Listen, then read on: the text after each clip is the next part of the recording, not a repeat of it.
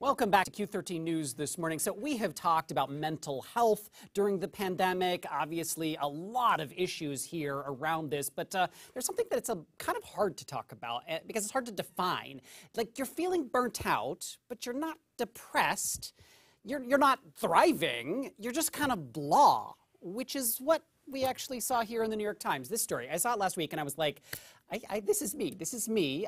They're calling this feeling languishing.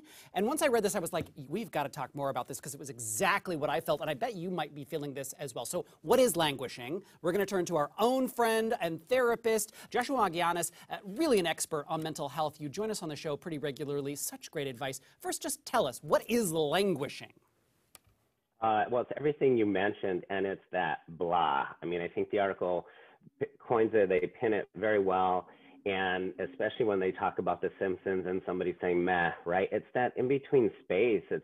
We're between stagnation and feeling empty, and as we're not being as progressive or as productive as we would like to be normally. And so it's that lull. It's when we find ourselves, I would say, feeling a little burnt out, feeling like, geez, I'm running through muddy waters and I'm not moving a whole lot.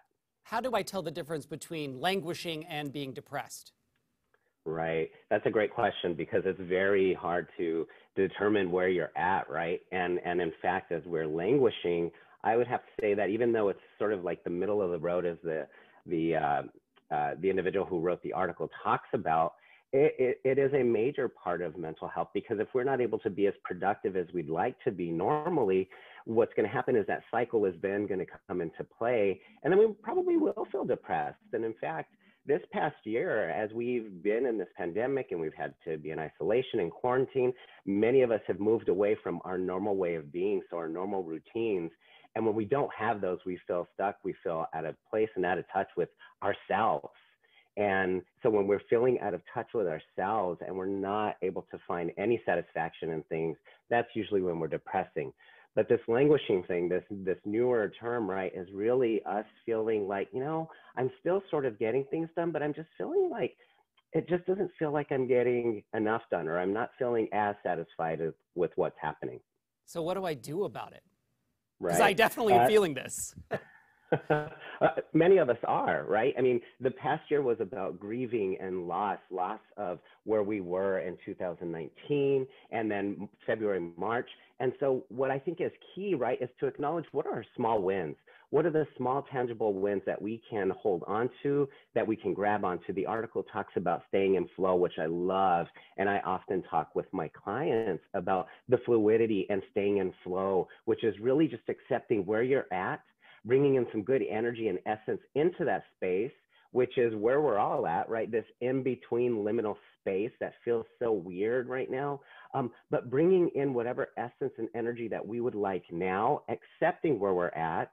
And even if it's stretching ourselves a little bit to, I don't know, maybe go for a walk outside, and maybe instead of just walking 1 mile, we walk 2 miles. That's a win, and celebrating in those wins and stretching our minds a little bit to think outside the box, think about different ways in which we can challenge ourselves. And we can start to navigate through this languish. And we've got to name it, right? We've got to say how we're really feeling. Travis, when you hopped on, you said, gosh, Josh, this is totally me right now. And I appreciate that. And I smile that, because when we are kidding ourselves and not saying how we truly are feeling, we're really not connecting. I love that, because exactly, like, the minute I could put a name to it, I was like, okay, I can get my arms around it. If I could just call it languishing, then I can actually move on to, all right, now what is flow and how do I do it? So why do you think this has been neglected in mental health for so long? We talk about depression, we talk about thriving, but languishing has been something kind of a lot of us are like, oh, I didn't even know that was a thing. Right. Because we pay attention to the anxious, the anxiety, the stress, the depression, the normal crew, right, that is in our backyard of the mental health factors. And when we acknowledge things like this that are nuanced, that are different, right, it gives a name, and we can put some weight into it. And also, we tend to spend more time on how depression makes us feel. So the physical sense, right? We're not paying attention to the emotional sense. And I think now, especially with this year and our nation, the United States, not being able to endure a pandemic or something similar to this, it is just very difficult for folks. And so when control is taken, right, it's like, what do we do with that? How do we deal with this uncertainty in certain times? I think that makes a lot of sense. Thank you, as always, Joshua. Like, we left the fight or flight of 2020, and now we hear our languishing. And, you know, always such great advice. Thank you for joining us. And if you'd like more information from Joshua, you can visit him on his website, joshuatherapy.com. Joshua, I hope that you can get out of your languishing, if you are languishing, and I can get out of mine very soon with a little bit of flow. Me too. Thank you, Travis. All right.